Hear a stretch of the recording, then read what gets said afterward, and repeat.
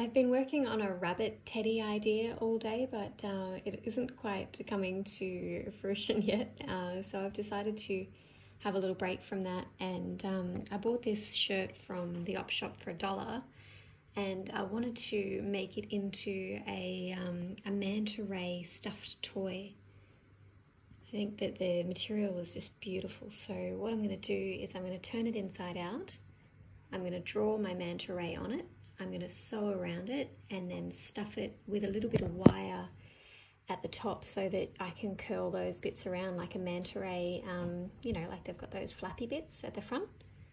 And then I'll sew on a tail, and it should be quite an easy process. So I've folded my t-shirt inside out and folded it in half, so nice and smoothly. And what I've done is I've just drawn what I think I want my shape to look like. So I would have loved for it to come out further, but maybe I'll just do a little bit more in there so it looks like it does. And then I've come down here, and I'm going to have to do something else for the tail, whether I use, you know, a little bit of this, I think I might, and then put some wire in there so you can curl the tail. But the first step is to pin both, like all 4 pieces together, and then cut it all out together, and then slowly open it up, repin it, and then I'll just, with a sewing machine, I'll stitch it and leave an opening so that I can flip it inside out and insert the wires into. I've pinned, and I've just changed that little angle a little bit there. So now I'm going to cut it out with a really nice sharp pair of scissors and unfold it, repin it, and then stitch it. So it shouldn't be a very hard project. Let's get going. All pinned and ready to go. If I had had the option, I would have liked to have curled that in a little bit more, but because of the shape of the shirt, I had to go with what I had. And I love recycling, so I'm happy with that. So the next stage is to sew it. I'm probably going to choose to go from here all the way around, back to there, turn it inside out, add the wire in, and then figure out the tail. I think that'll be the easiest way. So off to the sewing machine. It's all sewed together. All the pins are out, and I'm just going to turn it inside out. So we've got our shape, and what I want to do is I want to bend some wire that I'm going to pop up in these arms in here so that I can bend them around once it's stuffed. I've bent my wires that I'm going to put up there, and once they're in there I can shape them however I like, but one of the most important things is covering this part here, because if I don't, what's going to happen is it's just going to poke straight through the material. So I've got some scraps of material that I'm just going to wrap around like that, and I'm going to use some tape to wrap around there and make it so that it's not sharp and pointy. So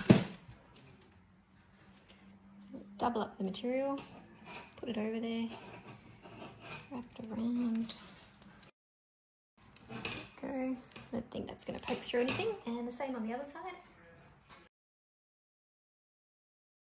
Oakley dokley. So we've got our 2 bits, and we're going to try and insert them into the tail of the Mantaray.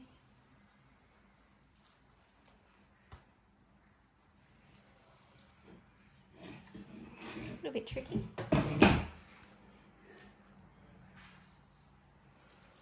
Do one side at a time, but I can't really do that either because I need them both in there.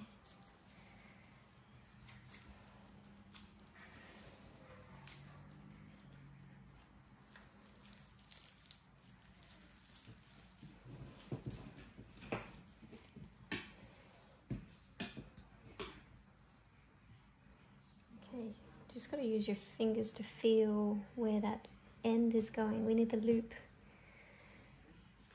to go up into there. And then again, same on the other side.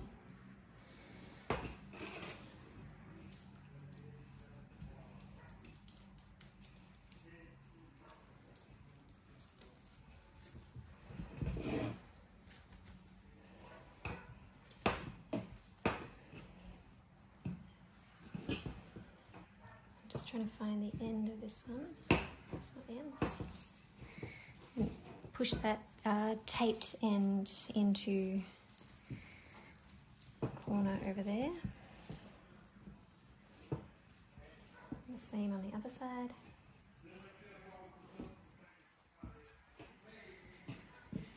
Stretch it out.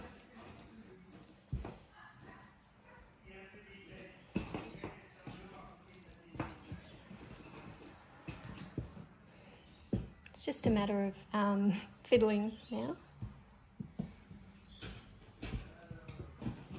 Okay, now that we know that all the bits are in the right places, we can start to stuff it. So I'm just going to put little bits of stuffing in at a time, because I mean that's all you can fit in this tiny little hole.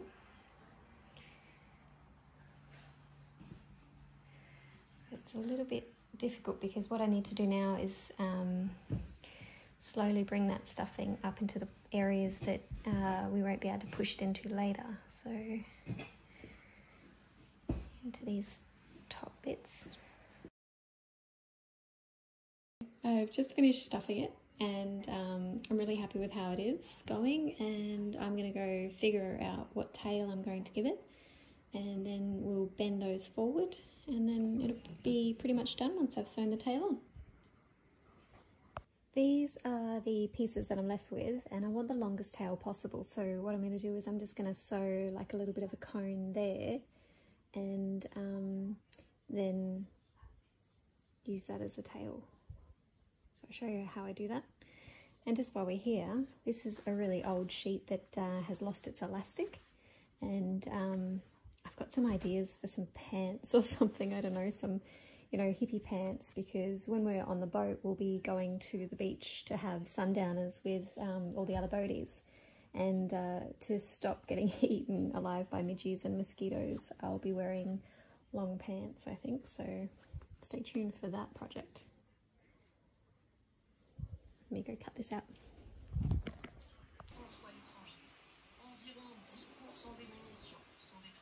We don't have to get fancy with the tail.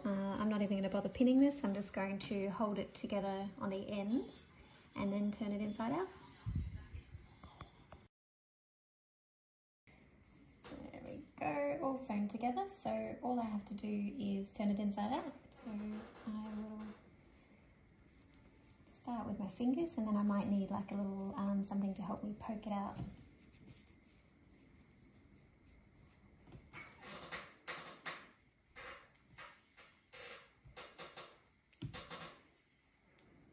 Definitely going to need that something. I'll look for a pencil or something.